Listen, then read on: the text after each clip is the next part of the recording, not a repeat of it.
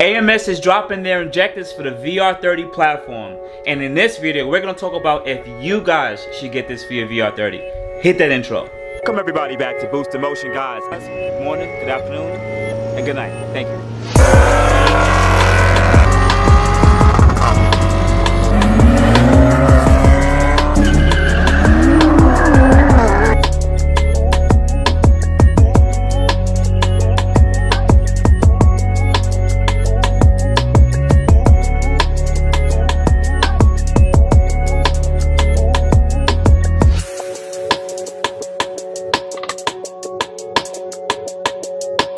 Alright guys, so let's talk about it. But before I get into the video, guys, please hit that like button, subscribe button with the bell notification. I'm so super appreciative when you guys do that. Also, if you want to support me and support the channel, I have a Teespring account below. If you want to buy any merch, it's shipped directly to your house. So guys, let's go, let's get into it.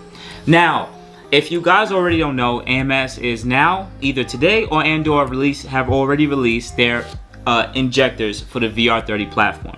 Now in this video we're going to talk about why the injectors fail, the old ones, and why are they using the new injectors. So let's talk about why the injectors fail. So as per AMS, they have had this car for this platform for definitely a while, and they have their team of engineers that sat there and looked into a common issue. One of the few, there's two occasions that the injectors get stuck open. One that has nothing to do with E85 or tuning the car. Your car is completely stock. Infiniti doesn't tell you anything because they just replaced the injector.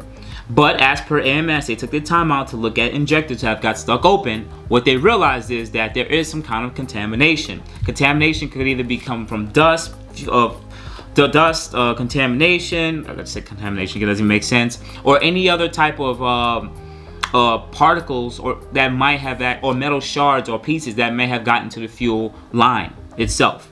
Now to briefly show you two different fuel filters. This is not fuel filter, but the in-tank fuel pump is this. Shout out to Junior for letting me have his in-tank fuel pump. They have something called pretty much like a sack or a strainer. If you take a look right there, all our cars, I believe, come with these strainer. But this strainer is relatively, it's only for the larger, bigger particles. Technically, after this opening right here, this is the fuel line that goes to the car.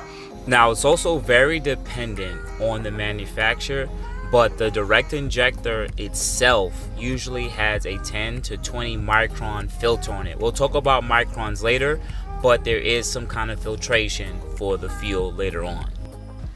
Now, do you think that's a good thing? Necessarily, I don't think that's a good thing. And here's why I say what I say. Reason being is, and if you guys don't already know about the platform, the VR30 uses direct injection injectors. That means that the injector is pretty much releasing fuel inside of the cylinder. Port injection, they release it within the valves, which open up, and then the fuel goes into the cylinder itself. Alright, so always remember that. Direct injection in the cylinder, port injection outside the cylinder, okay?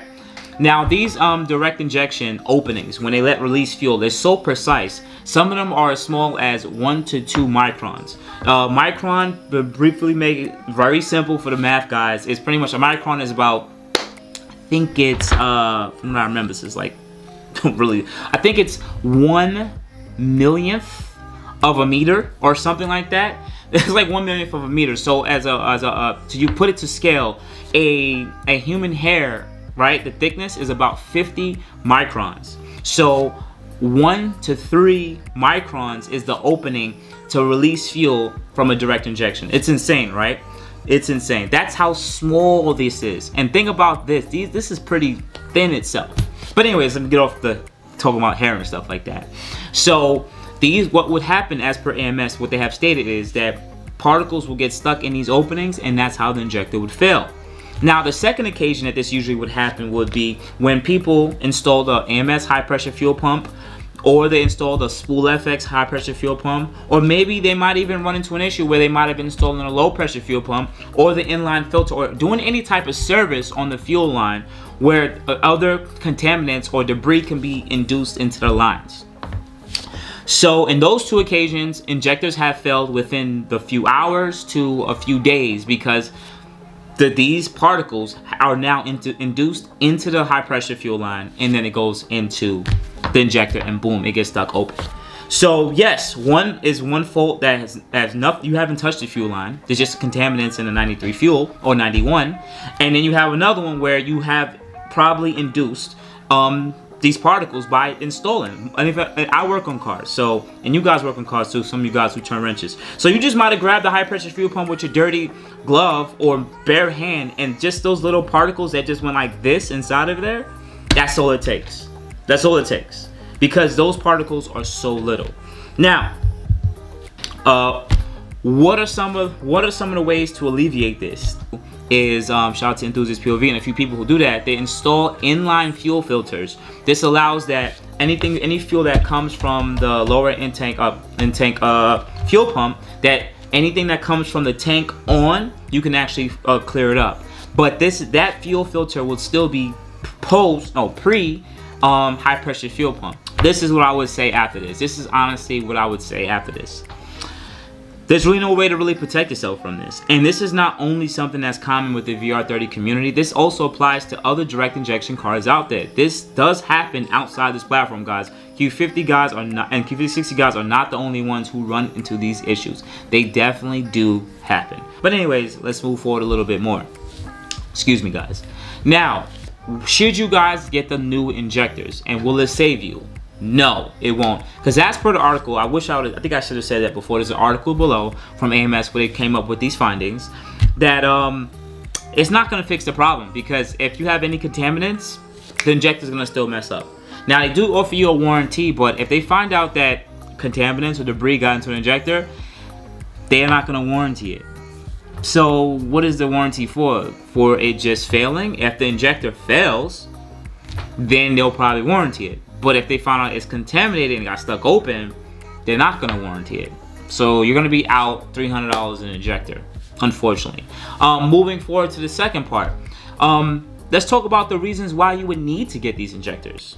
And I'm going to tell you guys right now, none of y'all going to probably need these injectors. You don't need them. They're not there. We thought the larger injectors were going to be there to fix the problem of why the injectors kept on failing. Then we found out that they're not failing because they're crappy, they're failing because they get contaminated. So that necessarily means that the stock injectors are perfectly fine. That's it. So, most of you guys, I'm going to tell you straight up in this video. Say it again. You only need larger injectors. Sorry, AMS, I know you're watching. You're probably like, who the freaking boost? You only need larger injectors if you have this combo. Pure turbos and or RT turbos. You're also on E85, and I'm talking about you want a high percentage of E85. You want to rock E70 and up. I'm talking about the purest E85 that you can. You want it the highest percentage for the tank because you need to deliver the most amount of fuel.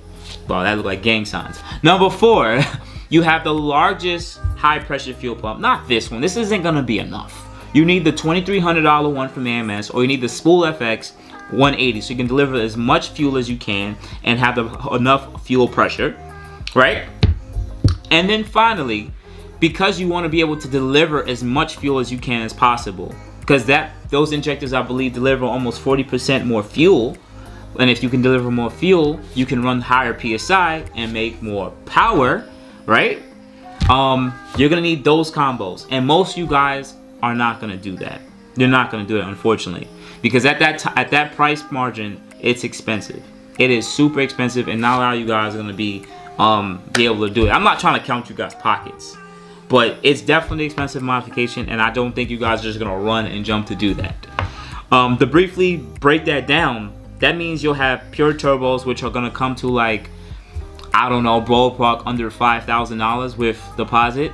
You're gonna need to get the highest, biggest high pressure fuel pump from AMS, let's say 2,300. You're also gonna need to buy these injectors for $1,800. So that's just $4,000 in fueling just for the injectors and high pressure fuel pump. Also on top of that, I forgot to say it in the video, I completely slipped my mind. You guys also, as per AMS, they want you guys to replace the fuel rail too, because they state that these contaminants could be coming from the fuel rail itself, because after so much mileage and maybe gunk up in particles in the casting process, maybe from fact, this is my opinion right here. The casting process, when they made the fuel roll, there still might be metal components that maybe still haven't dislodged themselves in the fuel roll. And when you run the higher pressure of the high pressure fuel pump, and there's a lot of vibrations from this because this piston goes in and out. It goes in and out. So when it comes out, it sucks the fuel in, and then when it pushes in, because the cam load hits here, guess what? It pumps the fuel out, and that's how it bumps up the pressure. So all those excessive vibrations with the larger piston and everything might dislodge some of these particles off the interior of the fuel roll, and also maybe the contamination of you installing it, and these particles go into the injector and they get stuck open. So yes, you still have to spend another $400 on fuel rolls. This is as per AMS, and try to be as clean as possible. This is not only exclusive to our cars. This is exclusive to almost any car that's direct injection. You got to do it properly, and do it properly the first time. So guys, this is an expensive modification, and I mean even at this point, I gotta sit there and say, if I was any of you guys, I would check out. This is my opinion, I would check out, because knowing that you're gonna spend $1,800 on injectors, and if it gets stuck open, you're not gonna get warranty, so you have to drop another $300. Nah, I'm good. But we'll see what the future may hold. Shout out to Drop Bear Performance LLC. With them, they're coming out with completely larger turbos, and also AMS is coming out with the complete larger turbos, not in hybrid, complete larger units. And in that case, that's when I would sit there and say you should definitely get the large injectors, because more air, you're gonna need more fuel, and that there's gonna be a limit for the stock injectors for the big turbos. So otherwise than that, guys, sorry for making this video lengthy, but definitely hit the like button below, subscribe, bell notification. Also support me and support the channel. Teespring account below, the articles below to AMS. Hopefully I put a link to where you can purchase their injectors if you want. AMS, don't get mad at me, their information's there, and people gonna ask my honest opinion. It is what it is. So otherwise than that, guys, you have a good morning, good afternoon, and good night. Contact me at boostinmotion on G and Facebook, boostinmotion on gmail.com. You guys have a good day. Appreciate it. Thank you everybody for watching. Do appreciate you guys. Love you guys very much. You can also check out the 2 links I posted for some of my other videos. Also on top of that, if you want to purchase some boostinmotion merch, definitely check the link that I posted also. And finally, if you've been watching all my videos and you enjoy them, please hit the link to subscribe to my YouTube channel. Thank you. Thank you.